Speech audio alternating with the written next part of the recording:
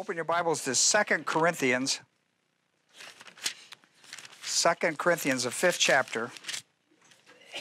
Go to look at verses 6, 7, and 8. We're in a series for those who might be visiting us both by internet and those who are visiting us with here tonight. We're studying a dying grace. This is, I guess, maybe our second lesson. Is this our second lesson? So we've just started. So I'm in the 5th chapter. If I can find it. 5th chapter, verse 6, 7, and 8. And I want you to pay attention to the word body. Body. Okay? Therefore, being always of good courage, and knowing that while we are at home in the body, we are absent from the Lord. For we walk by faith, not by sight. We are of good courage. Notice that's the second time they've said that. What's the subject? What do you think subject is? Body. What about the body? Whether we're present in it or absent from it. Right? Either we're present in it or we're absent. Now, I guess we're all present in it tonight. Right? So what would have to happen for us to be absent from our body? Death. There you go. And so what's he telling us to be of good courage? Because he's mentioned it twice. He mentioned it in verse 6 and now in verse 8. Agreed? Be of good courage. Be of good courage. Verse 6, therefore, being always of good courage, knowing that while we are at home in the body, alive, we are absent from the body.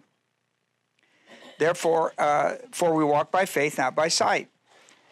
We are of good courage, I say, and prefer rather to be absent from the body, death, and be at home with the Lord. Right? And so the body is a very big deal here, isn't it? He's talked about it twice on the word be of good courage, right? And actually the subject is about whether you're in the body or out of the body, whether you're living or dead, right? Well, I don't guess we have to worry about the good courage if we're dead, so it must be oriented to those of us who are alive. And it's about us who are oriented while still alive about death. We should be of good courage. Now, he's speaking to believers. He's speaking to those people who believe that Jesus died for their sins, was buried on the third day, raised from the dead. They call that the gospel. If you believe that, you're saved. If you don't believe it, you're not saved. If you are saved, then absent from the body at death is to be present with the Lord who is at the right hand of God the Father in heaven.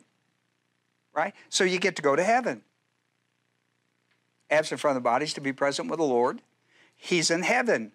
He's at the right hand of God the Father in third heaven.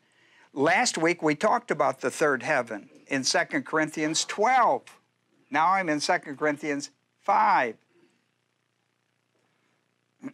Okay?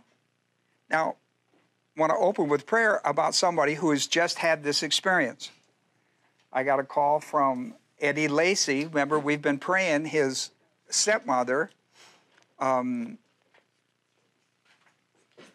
had a severe stroke, and they thought that it would be crucial within 72 hours whether she lived or died, and she died.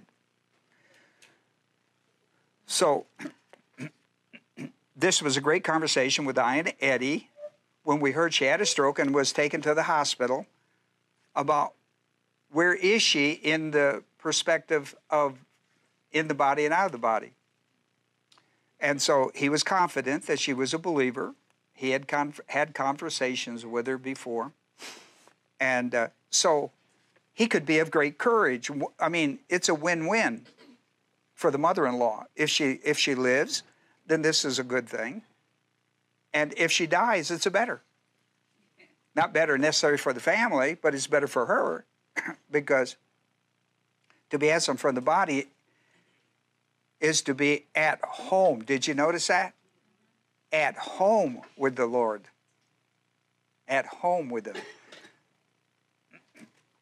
At home. Now that's a wonderful idea, isn't it? I'm not just going to be in His presence. I'm not going to be a stranger. I'm going to be at home. Right? There's a difference. You know, I'm not visiting a strange place. I'm at home. And so that's a wonderful thing. So we're going to talk about that. And then, of course, we're going to have prayer for Eddie and his family as they go through the bereavement process and the burial Wednesday tomorrow. And they're of good courage. We call that a promotion, that his stepmother was promoted from time to eternity. That's a wonderful thing. Listen, without that faith in the gospel of Jesus Christ, you don't have this. There's no way you can be, there's no way you've got good courage unless you're just glad that somebody died to get them out of your hair. I mean, right? I mean, that's not a good thing, but I'm not talking about that. I'm talking about a good way to have courage about this. So let's have a word of prayer and we'll get into our study. Before we have our prayer, though, let me remind you of classroom etiquette. If you are a believer in the gospel of Christ, by that I mean you believe He died for your sins, buried and raised from the dead third day. That's called the gospel in 1 Corinthians 15. And it tells you in Romans 1:16 that the gospel is the power of God to save you. Can't save yourself. Nobody else can save you except the Lord Jesus Christ. And the gospel is that He died for your sins, was buried and raised on the third day. If you believe that, the moment you believe, it says the gospel, the death, burial, and resurrection of Christ, is the power of God to save you. When you believe it, then the power of God saves you. And that's why it's a gift of grace. For by grace are you saved through faith, and not of yourself. It's a gift. What a wonderful gift, because it's a gift that keeps on giving. You know that I was saying? The gift that keeps on giving. Well, certainly that is the gift that keeps on giving. And not only in time, but in eternity. I mean, that's a wonderful thing. And Eddie, of course, understands this. And according to Eddie, his stepmother understood that. And so we can be of good courage in our prayer for them. How would I know this? It's a spiritual book. The Bible is a spiritual book for spiritual people, for spiritual living. You can't study the Bible in carnality. How would I know if I'm carnal? It'd be evidence of, in your mind, there would be evidence in your conscience about personal sin. Now that sin could be mental attitude sin, it could be sin of the tongue, or it could be overt sin. But you would be aware of it. Your conscience and the ministry of the Holy Spirit would bring you to an awareness of that. Then what do I do with it? See, that's always the problem. What do I do with the sin as a Christian? What do I do with that? Well, the work of Christ on the cross is extended to your Christian life. 1 John 1:9 says, if you confess your sin, whatever that sin might be, if you will confess it, you have that privilege, because in the church age, every believer is a believer priest. You're a priest in 1 Peter 2. And so you have the privilege to confess your sin in privacy at any time of the day, at any place, through your priesthood. You can confess that sin to the Father, and He will restore you to the ministry of the Holy Spirit inside you. And the Holy Spirit's a great teacher of the Bible. The Holy Spirit is the teacher. So let's have a word of prayer. I'll give you a moment for you to examine. This is true for those who are visiting with us by the internet class. We expect the same classroom etiquette from you. Take a moment, evaluate personal sin. If you're aware of it, confess it in silence, in privacy. If we confess our sins, the Bible says, 1 John 1:9, if we confess our sins, He is faithful and just to forgive us our sins and to cleanse us from all unrighteousness. That'll beat any deal you'll find on Black Friday. Right there. And so, our Father, we thank You tonight for these who have come and visited with us in our Bible study, both by automobile and by internet. We pray the Holy Spirit that people would take the seriousness of the ministry of the Holy Spirit in the life of a person to teach them the truth, because the truth sets us free from the cosmic system of thinking that stands in contrast to the will of God. We have a desire in our heart as a believer to please you by being obedient to your will. Not our will, but thy will be done is the motto of the Christian life as well as the life of Christ. And so I pray, Father, that the exercise of responsibility of our priesthood has transpired, and we are now ready to study the truth of the Word of God in Jesus' name. Amen. Well, you'll notice on your paper, if you have a study guide with you, that we're looking at the 2 Corinthians of 5, 6, 7, and 8. And, of course, it's the idea of the body. It's mentioned a great deal, so we always look for clues. Whether in the body, I do not know, or out of the body. Remember, we read that last week in 2 Corinthians 12. Paul, on the first missionary trip, had been stoned to death, and he wasn't sure if he was unconscious or if he actually died. He wasn't quite sure about that. And so this is how he describes the experience, whether in the body or out of the body, whether I was unconscious or whether I actually died and went to the third heaven. I do not know. But here's the secret. God knows. Isn't that wonderful? I mean, that's a simple principle about who God is. But God knows. God knows everything, but he knows everything about us. That's what's wonderful, I suppose. God knows, and then so in the body and out of the body has been a theme of 1 Corinthians and 2 Corinthians. I mean, Paul is going to be all over this idea in the first Corinthians, like chapter 15, and then all over it in the second book. He writes about it in the 5th chapter and the 12th chapter, right? So he's all over this subject. And most of us who go to funerals come back and we go like, whoa, I've been engaged in quite a bit of it, and you always walk out of the funeral. I was thinking about doing this series until I went to Rome, Georgia, and did a funeral. On my way home, I went, I got to talk more about this. Even though I think you're well prepared for it, it's a reminder to me that this subject is pretty big, and we need to spend some time on it. And so Paul talks about in the body or out of the body, and then when he comes back to chapter 5, he gets it in a pretty interesting way. So I wrote this down on your paper. Now, I'm still at the top up there with 2 Corinthians 5, 6 through 8. Paul said a similar thing that he said in chapter 12, he said in chapter 5. And he says, therefore, being always of good courage. And that's like, for me, the word good courage, it's in 6 and it's in 8. Now, this is really important. For me, that's like 2 pieces of good bread, right? Be of good courage. And then what's in the sandwich is what makes how you call the sandwich, right? You don't call it a piece of bread unless that's all you got. Well, if you got 2 pieces of bread, whatever you put in it is called a ham sandwich, an egg sandwich. You can tell I'm hungry. All my illustrations tonight will be on food. But anyhow, be of good courage. And then the word knowing. See the word knowing? Now, this is oida. That comes off from horeo, but in the perfect tense. Therefore, this is something that we know. We know this. In the perfect tense, it means that we have cycled it. We have 2 Timothy 3:16, all Scripture is God-breathed. It means it's inhaled to be exhaled, right? Just like breathing. You know, you breathe in order to exhale. You exhale in order to inhale, right? So it's the exercise. So the person who inhales and never exhales, then we do a funeral on him, right? So, I mean, either way that goes, it's not healthy. So all Scripture, that's 2 Timothy 3:16, all Scripture is God-breathed and is profitable. And then he goes into a subject about how profitable the Word of God is when you as a believer hear it and don't let it go in one ear and out the other, but you keep it in there, you think on it, and then you inhale it, you bring it into a place of believing it in faith, and then through faith you exhale it. You apply it to your life. That word oida is really important, because when you're ready to, not just to go to class and hear the Bible, but when you're ready after class to apply that by faith in your life, you've got oida. Oida is what drives the Word of God out of your life and into application. Oida. I know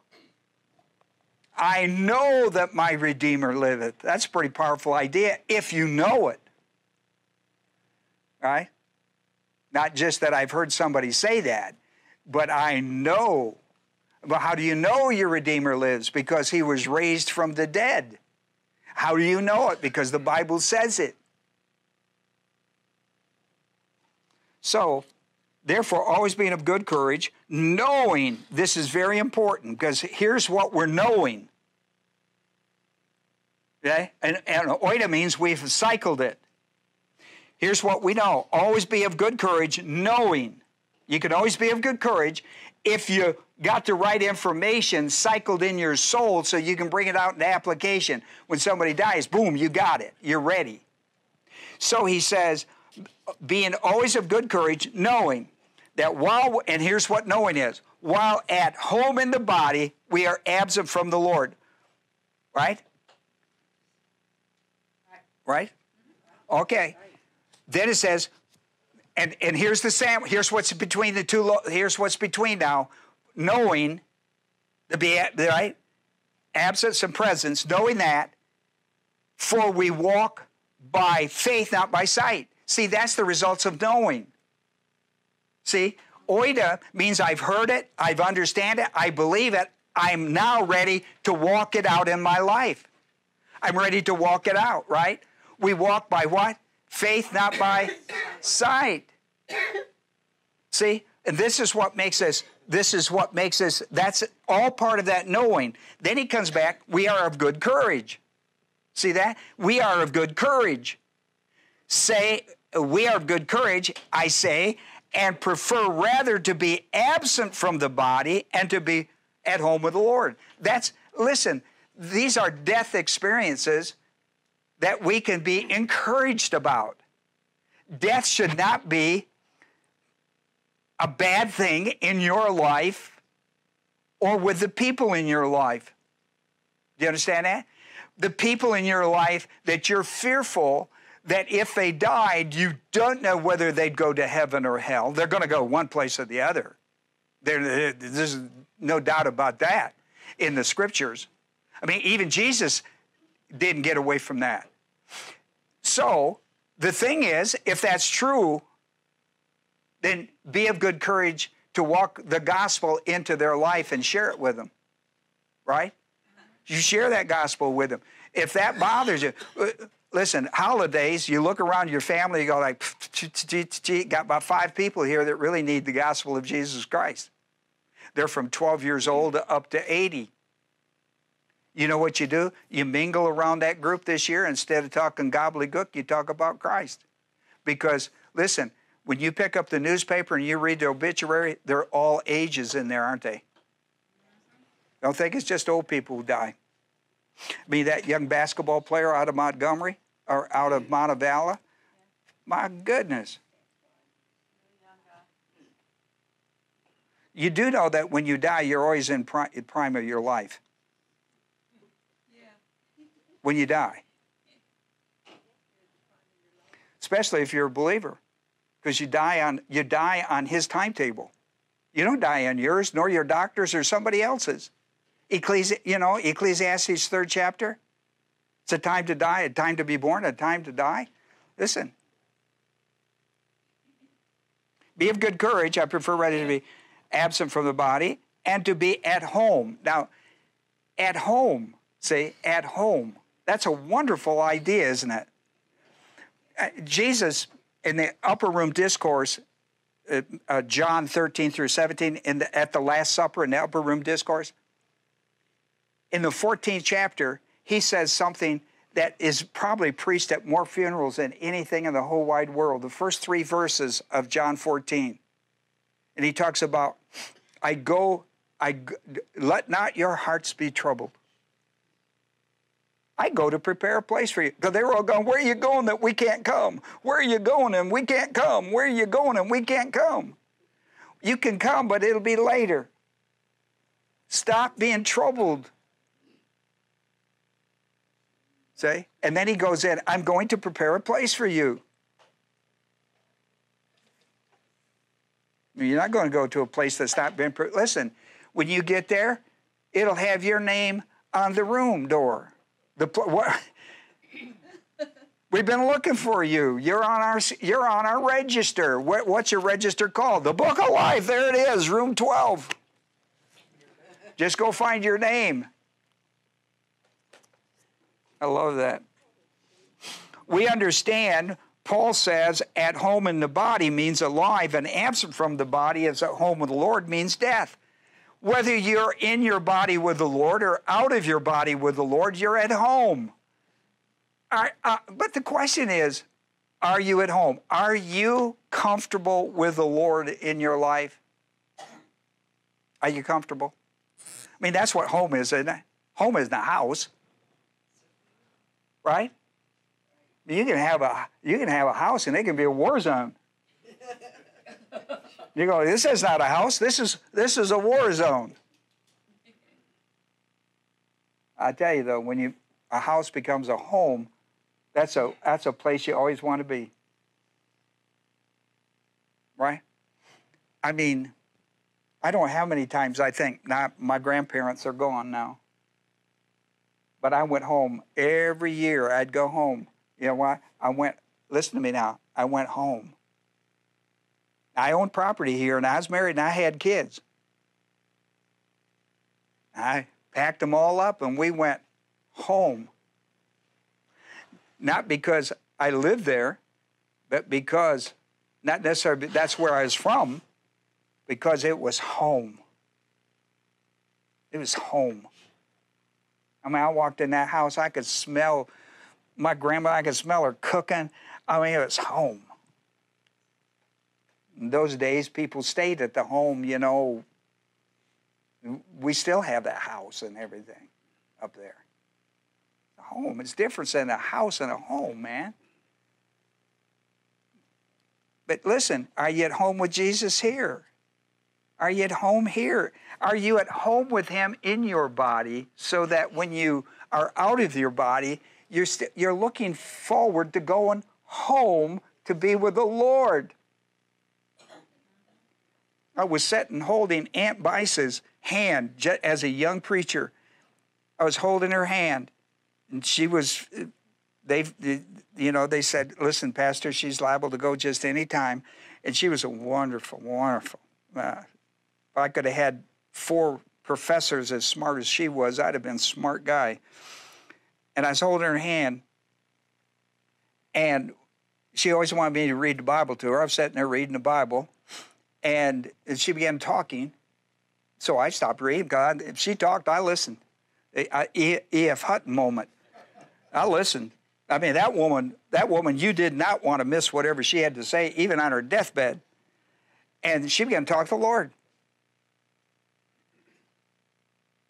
And it wasn't like a prayer, you know, like now I lay me down to sleep kind of thing. I mean, it was a conversation with the Lord. So I just sat there and I went like, whoa, because everybody knew Aunt Bice. I mean, she was up there walking with the Lord. And she said, well, I've got to go now. And she was gone. Just like that. Just as peaceful.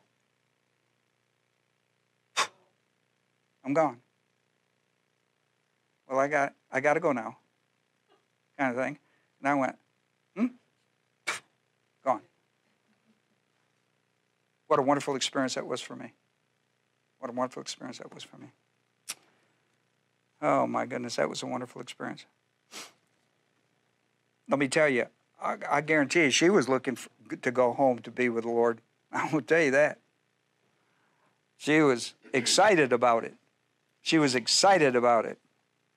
So, at home in the body means alive. Absent from the body means death. Both of them mean with the Lord. Home with the Lord. That's a wonderful thing. I want to talk about 4 things tonight about death that people don't really seem to understand or know. What is the origin? What is the origin of the human body? The body was the big subject here. We live in the body and we are absent. Are you at home with the Lord in the body or at home with the Lord out of the body? People don't even know, they don't have a clue where the body comes from. They don't. So, listen, in Genesis 2, 21, 22, something really important. It says that God formed Adam's body out of the ground, dust of the earth. Okay? Formed his body. And out of it, and then he breathed the breath of life into him through his nostrils. He breathed the breath of life into his nostrils. Right? And that's how we understand breathing, right? I mean, if you think somebody's dead, you put something, you know, they used in the old day, they would take a mirror and put it by their nose. We're more high-tech than that today, but it got the same results. But it's important you understand that. Now, out of Adam, now listen to me now. Out of Adam, that was only for Adam. Out of Adam, God put Adam to sleep. Probably wasn't hard, was it, ladies? You understand? Put him in his easy chair, give him tea, and you got him right there. Well, anyhow, he puts him to sleep. However he put him to sleep, probably a sermon. That's how I put you to sleep. It's probably a sermon. Gave a sermon, put him to sleep, took a rib. A woman comes from a male's rib. Agreed? Not a pig rib or anything. It comes from the male's rib. The woman comes from the male's rib. This is the only time we have this done. Now, people might rib you, but you didn't come from there. Right? All that's could happen, but that's... now, when that's done, all right, we're never going to have that done that way again. That's the first time. Because in Genesis 1, in verse 27, 28, he says that they're going to procreate. They're going to multiply. They're going to cohabit and multiply. Okay? So here's what we know about where the body comes from. Originally, it came from the dirt, and with anybody who dies any time in human race, when they die, their body goes back to dust from where it came. It never leaves the earth. Your body is never going to leave the earth. It's earthbound. Paul talks about this in 1 Corinthians 15. He talks about different bodies. The bodies of birds, the bodies of fish, the body of stars, the body of the moon. There's quite a subject there about bodies. So we have Adam's body's made this way. Eve, the woman's body's made this way. And after that, and when that body's made, then God breathes the breath of life into her, and she becomes a living being. God breathes it into Adam, he becomes a living being. Are you with me? Now, when it comes to you and I, we come through procreation. Even Jesus Christ came into the world through the womb, but not through procreation, right? Virgin birth, right? Came through the Holy Spirit and Eve, and Mary. Okay? But he still came through the womb. All right? Okay. But not through a male. Came through God. Okay? Now, so the way our body comes is through procreation.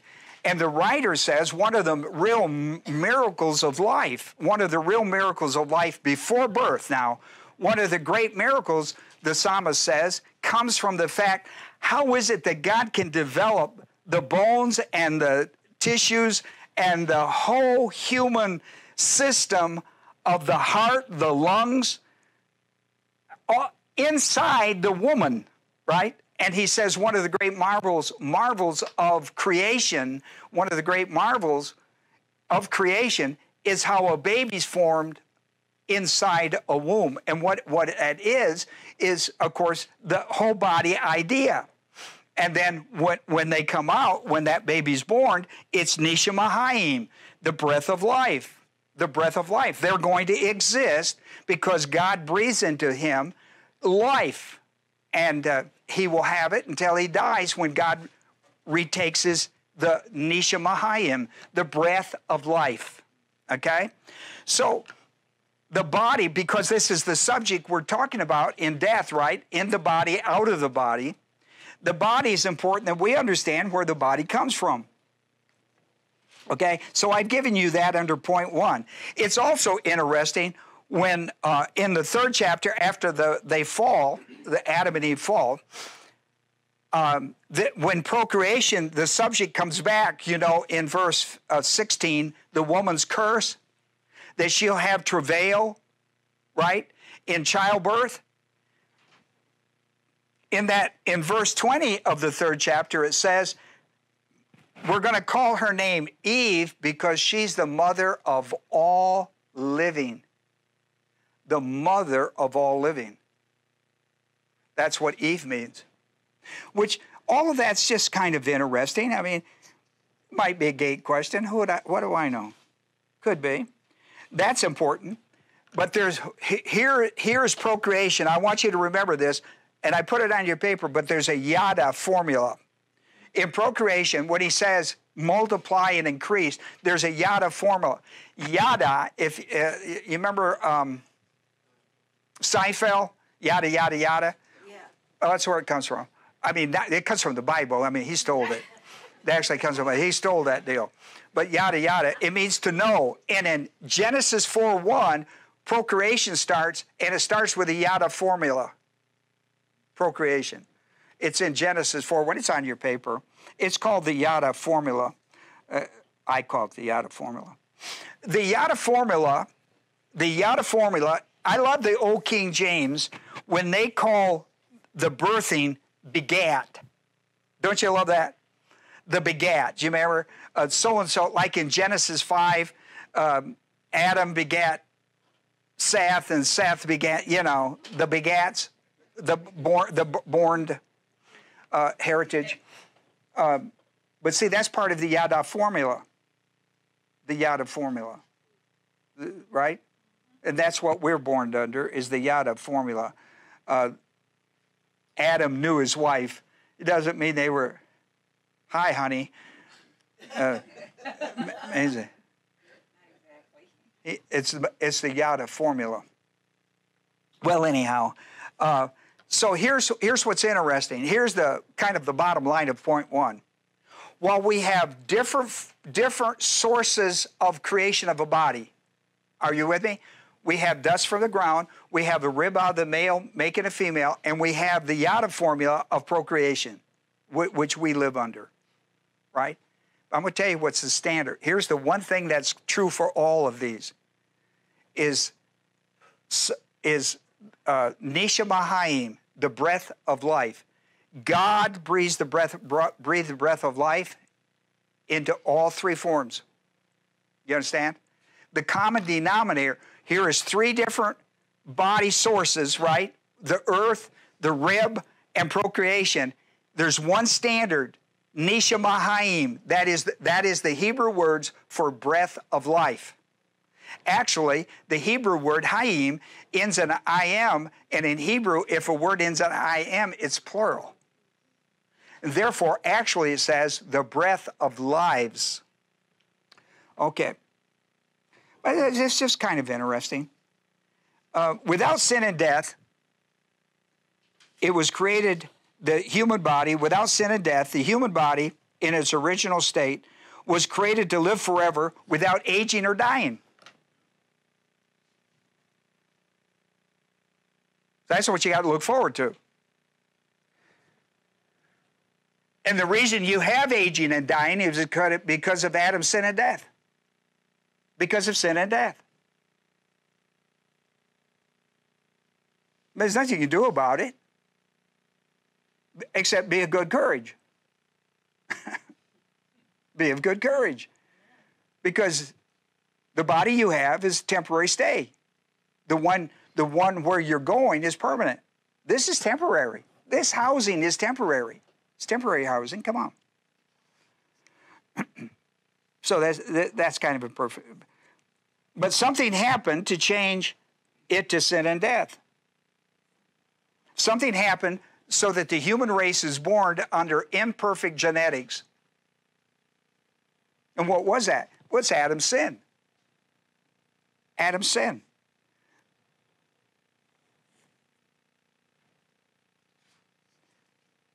Genesis 2:17. God says to them, don't eat of the tree, gave them one commandment. Show you how hard it is. It don't matter if you have 26 or 1. I mean, the devil will get you on whatever one he can get you on. All right? So he gives them one commandment.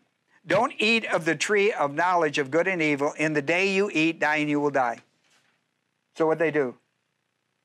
They ate. That's tough parenting, isn't it? He forgot. And he had perfect ones. These people were not under sin and death like you and I, not to give us an excuse, but because it's all volitional.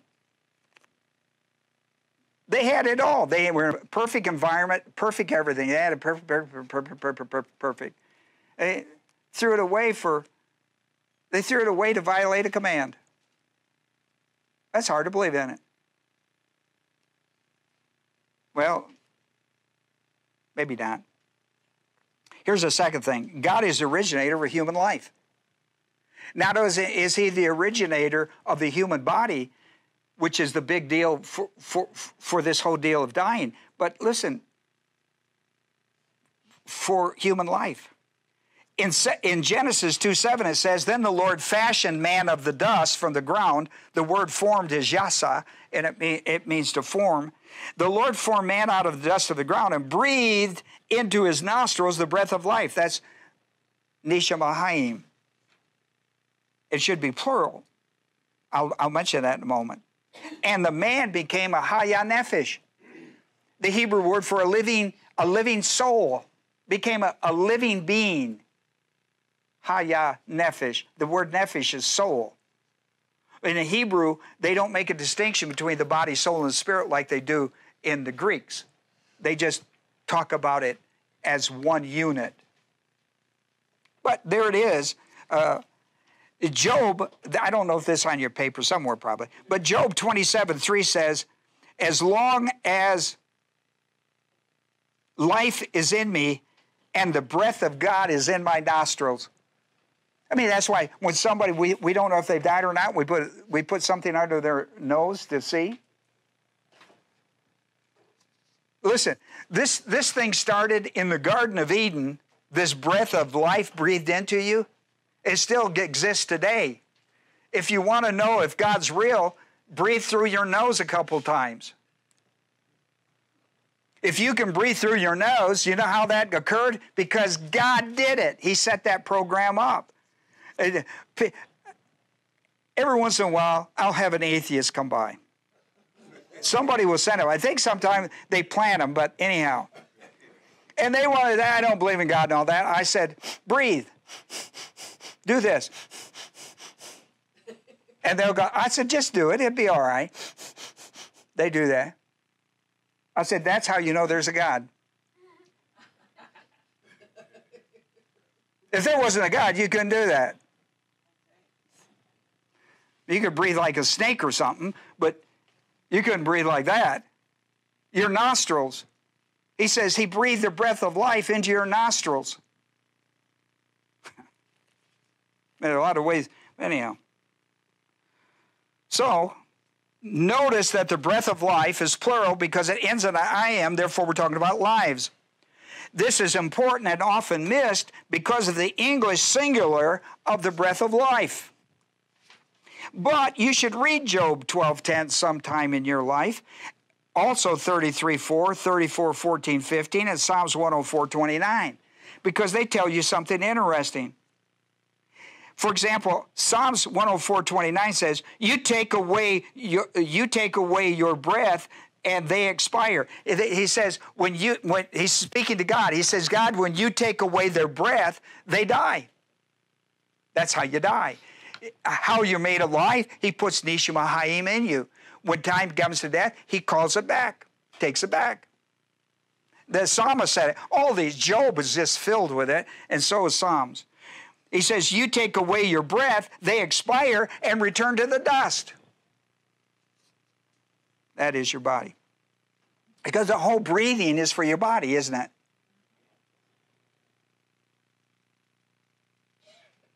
Well, if you have nostrils. The breath of life, or lives, bring life to the body, soul, and spirit, according to 1 Thessalonians 5:23. They were created originally to live forever. The physical and the spiritual lives were one. The physical and the spiritual life were one. You can read about that in 1 Corinthians 15:45 through 47, if you're interested, and you should be. But, once again, something happened to change it to sin and death. What was that something?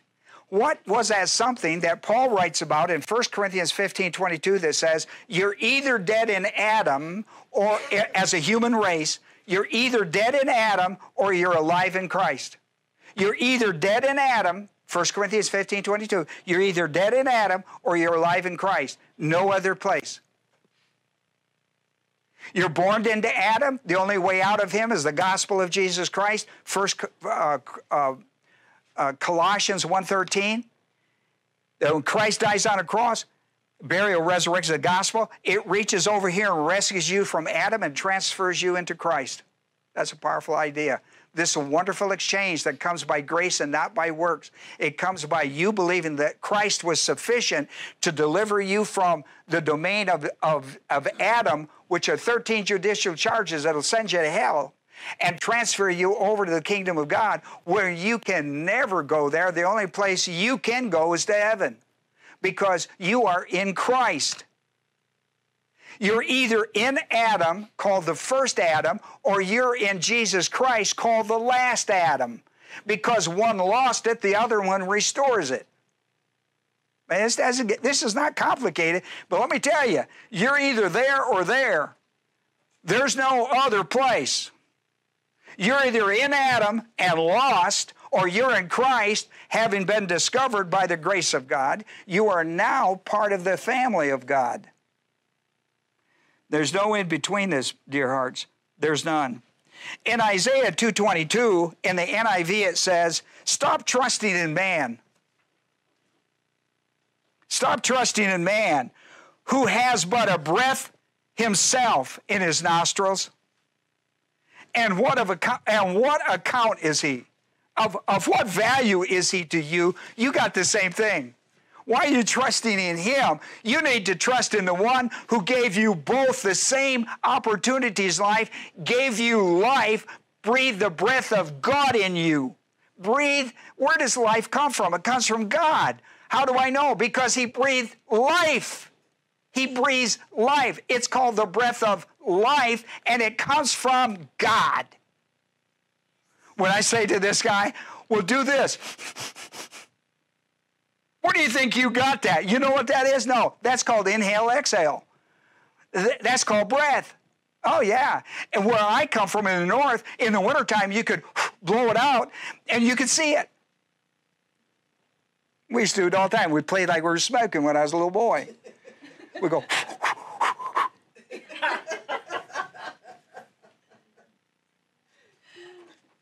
Stop trusting in man. He's got nothing over you. He's got the same breath. He's got the breath of God in him. The same thing goes through his nostrils that goes through yours, and that's an awareness that God is in charge. God still loves you and cares about you because you're still breathing. When you stop breathing is when you got to worry. Then it's too late. Yep. The origin of sin and death was due to Adam's violation of the commandment of Genesis 2:17, don't eat of the tree of knowledge of good and evil. In the day you eat, dying you will die. Just like there's a plurality of death, there's of life, there's a plurality of death. Here it is. Adam. He makes this, he does this sin deal, right? We have no idea how long he lived because time is irrelevant when you're in eternity. Right?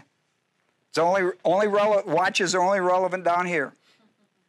So, we don't know, but we do know how long he lived after he sinned. As soon as sin and death entered his life, we know how long he lived. Genesis 5:5 says he lived 930 years. You know what that means? That there was a point, listen, he was born, listen to me, he was born when he sinned. Now, he was created prior to that. He was born because, listen, if you've got a death date, you got a birth date. Listen, you walk through the cemeteries, if you wonder about that, walk through the cemeteries and you'll see one thing that all headstones have, other than a name. They have the birth date with a dash and a death date, right? Well, just go to the cemetery sometime. Well, you ain't got anything else to do. Just walk through there a little bit and look. That dash is your whole life. Here's the date you were born. Here's the day. So Ecclesiastes 3rd chapter 1 says, there is a time to be born and a time to die. We know that this was his birth because we have a date on his death. That's how you count. You don't even count in the womb, do you? No, you don't count till birth.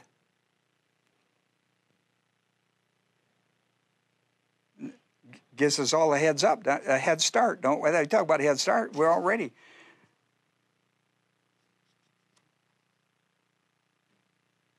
We're actually 9 months older than we are, aren't we? Forget that idea. Forget that idea. And so it's just interesting when you read this. That when Adam transgressed the commandment and he ate from the tree, sin and death was passed into the human race. You go like, whoa, that's not fair. I know. I didn't write the book. I'd have probably wrote it different. But there's like Romans, the 5th chapter is really good, 12 through 21. That's really good. It says, wherefore by one man, Adam, wherefore is by one man sin entered the world, and death by sin, and so death passed on, sin death was passed on to all mankind. And then he goes through verse, listen, and this is a wonderful read, and I put it on your paper to do an exercise in it. This is a wonderful read, Romans 5:12 through 21 is a wonderful read. And I'm going to try to make it a little healthy and exciting for you. Okay? Let's see, you'd have to look down on your paper to point 4. Look down to point 4 because I'm running out of time anyhow. Look down to point 4. See where it says, note the contrast between Adam and Jesus Christ? Yes. See, in 1 Corinthians 15:22, you're either in Adam or you're in Christ, right? Right. Now watch this. And here's your home exercise. Here's your home study. I want you to go into Romans, the 5th chapter, 12 through 21. On this side, I want you to write Adam. And on this side, I want you to write Christ. And when you go through and read 12 through 21,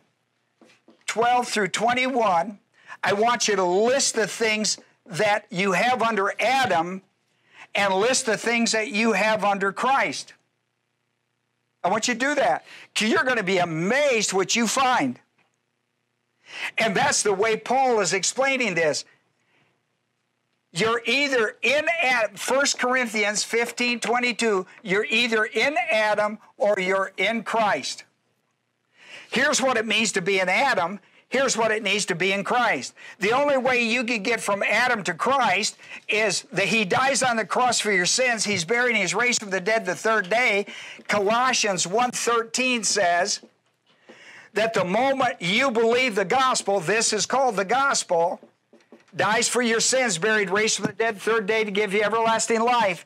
The gospel says that the moment you believe this, one part here, you are rescued. You are rescued by the power of God. You are rescued from here, and you're transferred over to here. rescued and transferred. And that's the process of Ephesians, the 2nd chapter, verses 8 and 9. For by grace are you saved through faith, the gospel, by faith, right? And then it becomes the gift, not by works, but by grace. For you're saved by grace through faith, and not of yourself. It is a gift. This whole deal here is a gift. And you're going to see this in Romans. He's going to talk about the gift. And he's going to tell you exactly what you have in Christ in this passage. He's going to list some things over here. And if you're over here, and listen, when you believe the gospel of Jesus Christ, all of these are gone forever. Kaput. They're gone forever. Boom, gone. And now you are here in all of this. This is the package of salvation. Every bit of that is yours, and it's yours forever. It's a gift. That thing in Romans is dynamite. I want you to do that when you, this weekend, because it's going to be a boring weekend after the holidays anyhow. So just, nothing's really happening. Nothing's really happening. That's more important than the Word of God. I got you back with that one, didn't I? Well, anyhow, it's important to read that. I really think you'll enjoy that. Now, I want you to put your eyes on, go to 2 Corinthians. We're in 2 Corinthians 5, right? So let's drop back one chapter. And this is the secret of beauty right here. Right here. You know how you worry about those wrinkles and you spend all that high money to, you know. Here's a look at verse 16. Let's say I put this down on paper, 16 through, what I put it down, 16 through what? 18. All right. Therefore, we do not lose heart.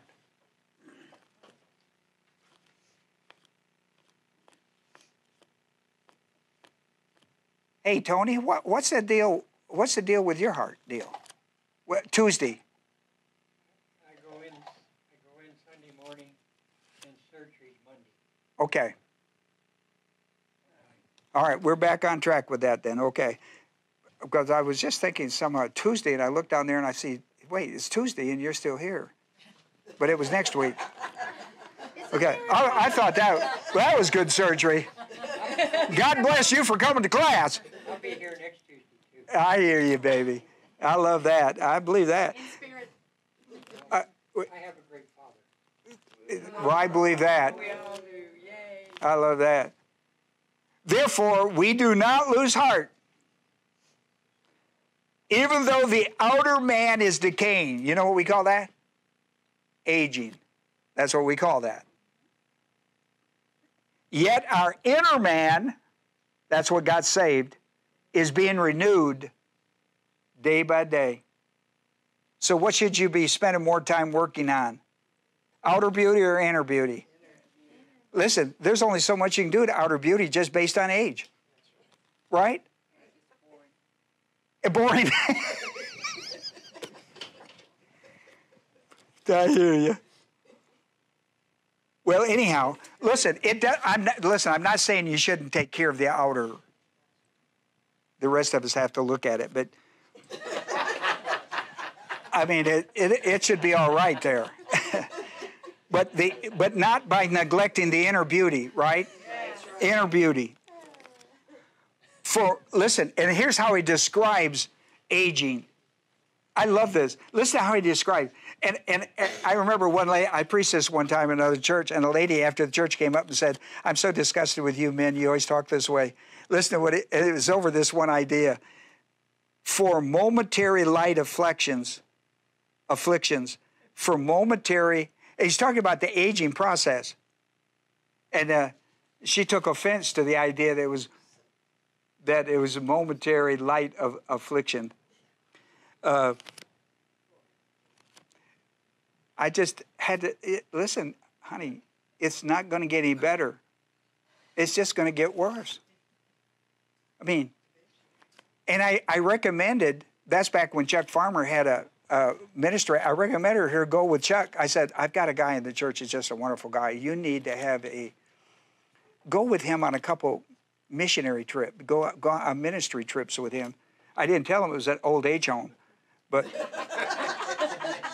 there's reality, buddy, there's reality, right? There's reality. Momentary light afflictions is producing for us an eternal weight of glory far beyond all comparisons. Because you know why? Because we're working on the inner beauty, because you can't do anything to the outer beauty. I mean, you do what you can with it. Listen, I'm not saying you shouldn't use some cosmetics and all that. I'm just saying not to neglect the inner, because the inner is what's most important. Yes. Why? Because it's being renewed day by day, while the outer part is wasting away. The inner part is being renewed day by day. So why would you, right? And listen, it is the inner beauty that is reflected from you anyhow. Boy, Aunt Bryce had it. Boy, I mean, she had it. I mean, she glowed. I mean, you had no idea what age she was, but it didn't matter. I mean, she just shined.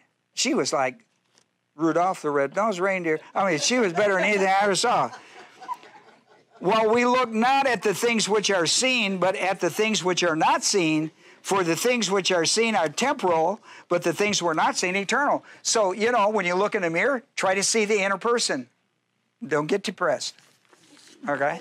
And so you can read the rest of this that's been out there. But listen, over the holidays, steal a little moment and do that exercise in Romans. You are going to love this. See that. When you lay that thing out, you're going to love it. When you lay that thing out, put everything in the column of Adam and put the other, and it'll be clear for you, and put the other column of Christ. You're going to look at that and you go like, oh, thank you, Jesus. Oh, thank you, Jesus. Thank you, Jesus. Thank you, Jesus. Because all that stuff in Adam is gone, and all this stuff in Christ has been given to me as a gift. Not based on my character, whether I was a good boy or a bad boy. It doesn't matter. I believed, and I got this. Well, let me close this session down, and then we'll have a prayer time of fellowship with our prayer time. Let me close, let the internet off. Our Heavenly Father, we thank you today for the study here of absence and presence with the body. Absent from the body, talking about death. Present with the Lord. At home, I love Paul. At home with the Lord, talking about death. Whether we're absent from the body or present with the Lord. We're at home with the Lord. I pray that be true in our life as we prepare. We're all headed to the same experience in life that will be death.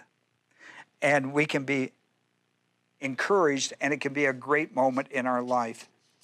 And so, Father, I pray that the exercise we did today out of the Word of God, we called it Bible study, would be important to those who are visiting with us by the internet, and they would pick up the study notes that they can get off the internet and all the other things, and attend this series with us on Tuesday nights. For we've made our prayer in Jesus' name. Amen.